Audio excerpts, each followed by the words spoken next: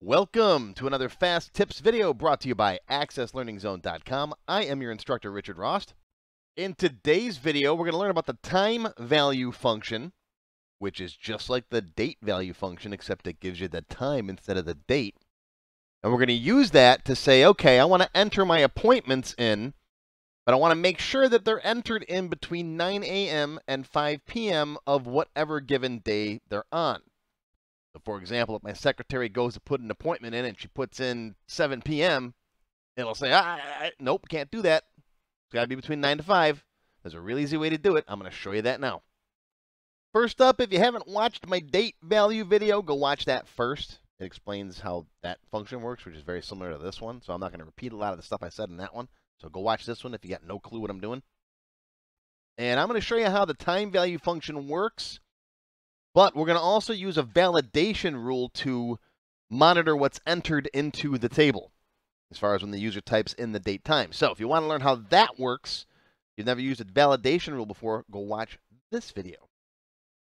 Those are all free videos. They're on my website. They're on my YouTube channel. You can go watch them whenever you want. You'll find links you can click on down below. This is my Tech Help free template, my sample database. Again, you can grab a copy of this off my website as well. It's absolutely free. Let's take a look at some date time values. Let's go to the contact table. The contacts are every time you talk to somebody, you put a contact in the system, right? So we've got the contact date and time, and that is a date time value, date time field. And sometimes you want to pull out just the date, and sometimes you want to pull out just the time. So we learned about the date value function in the last video. Today we're going to do the time value function. So let's go make a query, create query design. And let's say I'm going to bring in my contact table, bring in the contact date, and we're going to come right here. And I'll zoom in for you, Shift F2 so you can see what I'm doing. And I'm going to say the date only is date value of contact date, right? Hit OK. And I'll tab over here. And I'll Shift F2 again, and I'll say the time only is the time value of contact date. We're going to pull those apart. Give me the date. Give me the time. Give me an L. L. Give me an R. R. Oh, never mind. All right, let's run that query, and there you go. It's that simple. I've separated out the date, and I've separated out the time. Now, why and when is this useful? There's a lot of different things you can do with this. But one thing that I like to do is to make sure that a date time value that's entered is within a particular range of times, like the example that I mentioned earlier. Let's say you're doing your appointment calendar, and you want to make sure that whoever's putting your appointments in for you puts in something between 9 and 5. You don't want someone scheduling an accidental, 10 p.m. appointment, right? Or a 2 a.m. appointment. So this is a good check for that. So let's make a quick appointment table. All right, create, table design, appointment ID, that's my auto number. And yeah, I'm okay with abbreviating long words like appointment, just be consistent, right? Appointment, date, time. Now, remember, date and time individually are keywords. So we never want to have a field called date or a field called time. I see this all the time, right? They're reserved words in Access. I've got a video coming out on reserved words very soon. I've been working on it for a while. But in the meantime, Alex, my right-hand man, has been compiling a glossary entry here with all the different reserved words in them. I'm going to be covering the big ones and why you shouldn't use them. But if you want the full list, I'll put a link down below to the reserved words list. Now, date time by itself is a reserved word, but it's not one of the major ones. It doesn't usually give you problems. But I like to still put something in front of it, like something date time, right? Contact date time, order date time, that kind of stuff. Order date if you just want the date.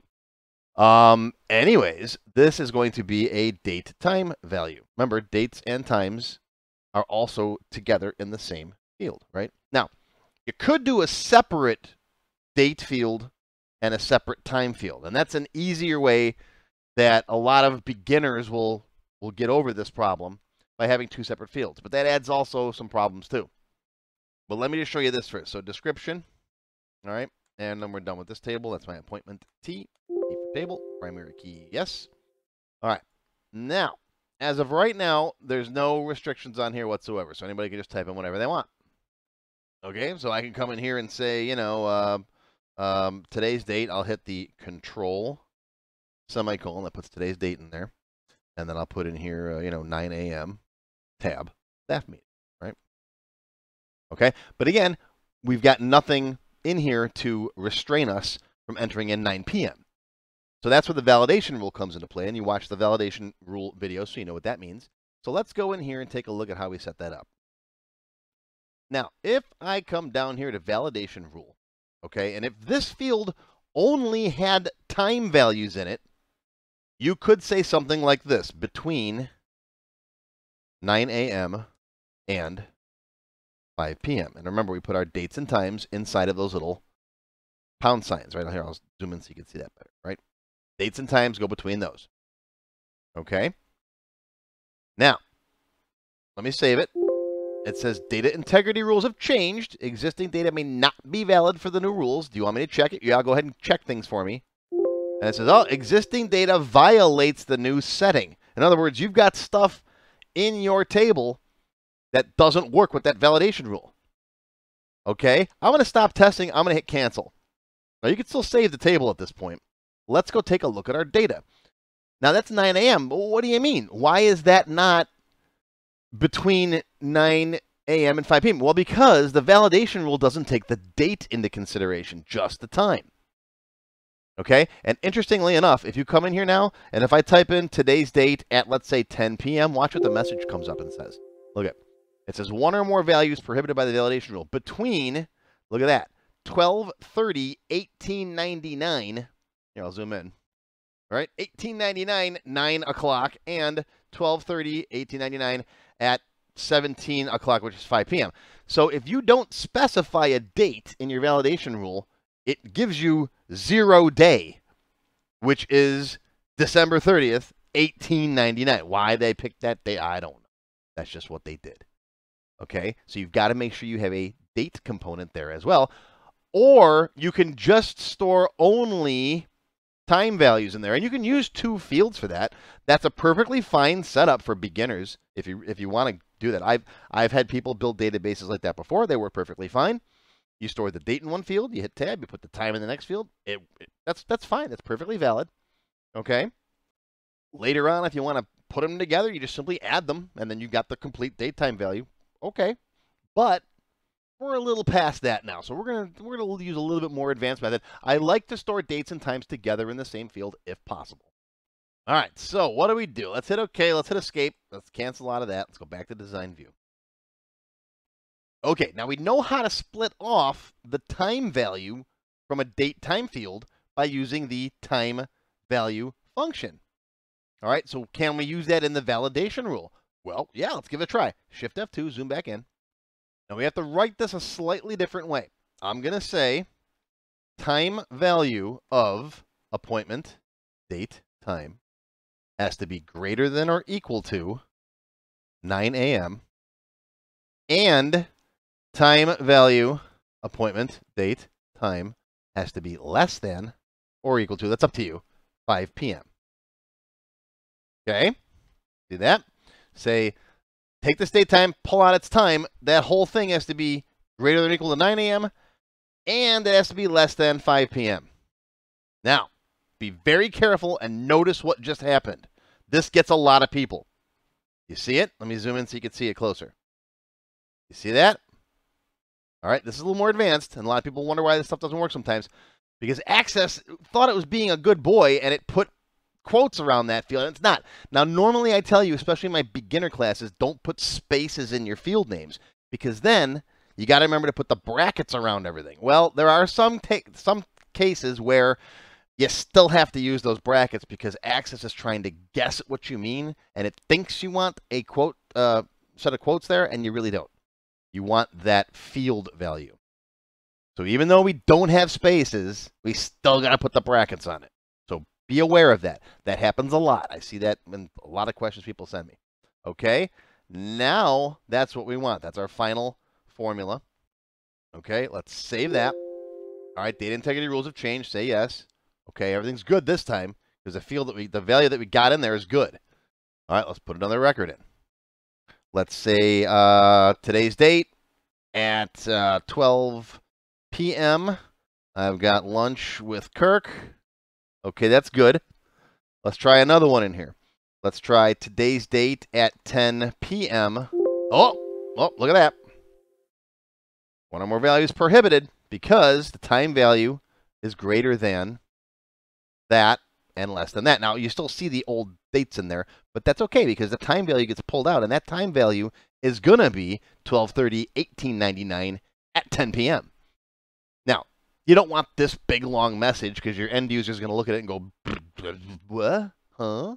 1899. So we're going to give them a friendly message, right? Hit escape a couple times. Come back in, design view. All right. Validation text, right? Appointments must be between 9 a.m. and 5 p.m. Thank you. Thank you for your cooperation. Save it. Come back in here. And now let's try that Rush concert again, right? 9 p.m. Oh, appointments must be between 9 a.m. and 5 p.m. Thank you. Thanks for calling. Let's go back to 4 p.m. And we're good. And now I've got a battle drill. See? And we're good. There you go. Do you like this date time stuff? I got a lot more classes on date time stuff. I got a two-parter, Access Expert 27 and 28. In this 20-something series, I cover all the functions in Access, like all of them. 27 and 28 are the date time functions. This is part 1, right? And then 28 is part 2. Oh, missed it. There it is, part 2. We go over all the different date functions, how to display ordinals, calculating someone's age, listing birthdays for next month. So many examples, all kinds of different stuff we do down here. Lots of cool functions I give you. Okay? And if you really want to learn more, I got the Access Date Time Seminar. All right? And there's like tons of stuff. Okay? Like all kinds of extra stuff that I came up when I was doing Expert 27 and 28 that I didn't have time to cover in those classes. Right, we do a holiday table. So we figure out, if you want to figure out how many business days there are between two dates, right, there's a function in Excel called net work days, where, if you give it a Tuesday and the following Wednesday, it'll calculate that there are, 6 business days in there. It pulls out Saturday and Sunday. And a lot of holidays like Christmas and New Year's Eve or New Year's Day, those are easy to figure out. But what if you want to figure out, Labor Day, first Monday in September, or Thanksgiving? Well, I'll show you how to make a table. We can put that stuff in there. Okay, so there you go. There's time value. And you sat through my little advertising portion of the video. Hope you enjoyed. I hope you learned something. I had a lot of fun, and I'll see you next time. If you enjoyed this video, please give me a thumbs up and post any comments you may have. I do try to read and answer all of them as soon as I can. Make sure you subscribe to my channel, which is completely free, and click on the bell icon to select all to receive notifications when new videos are posted. Make sure you click the Show More link down below the video to find additional resources and links. You'll see a list of other videos, additional information related to the current topic, free lessons, and lots more. YouTube no longer sends out email notifications when new videos are posted, so if you'd like to get an email every time I post a video, click on the link to join my mailing list. Even if you don't want to become a member, feel free to donate to my tip jar. Your patronage is greatly appreciated and will help keep these free videos coming. I got puppies to feed. How do you become a member? Click on the Join button below the video. After you click the Join button, you'll see a list of all the different membership levels that are available, each with its own special perks. Silver members and up will get access to all of my extended cut tech help videos, 1 free beginner class each month, and more. Gold members get access to download all of the sample databases that I build in my tech help videos, plus my code vault, where I keep tons of different functions that I use. You'll also get a higher priority if you decide to submit any tech help questions to me, and you'll get 1 free expert class each month after you've finished the beginner series. Platinum members get all the previous perks, plus even higher priority for tech help questions, access to all of my full beginner courses for every subject, and 1 free developer class each month after you finish the expert classes. These are the full-length courses found on my website, not just for Access, too. I also teach Word, Excel, Visual Basic, and lots more. You can now become a Diamond sponsor and have your name or company name listed on a sponsors page that will be shown in each video as long as you're a sponsor. You'll get a shout-out in the video and a link to your website or product in the text below the video and on my website. But don't worry, these free tech help videos are going to keep coming. As long as you keep watching them, I'll keep making more, and they'll always be free. Now, if you have not yet tried my free Access Level 1 course, Check it out now. It covers all the basics of Microsoft Access. It's over 4 hours long, and I just updated it for 2021. You can find it on my website or on my YouTube channel. I'll include a link below that you can click on. And also, if you like level 1, level 2 is just $1. Yep, that's all, $1, and it's free for all members of my YouTube channel at any level, even supporters. Want to have your question answered in a video just like this one? Visit my tech help page on my website. You can send me your question there. While you're on my site, feel free to stop by the Access Forum. Lots of good conversations happening there. Be sure to follow my blog, find me on Twitter, and of course, YouTube. Once again, my name is Richard Ross. Thank you for watching this tech help video brought to you by AccessLearningZone.com. I hope you enjoyed this video and that you learned something today. I'll see you again soon.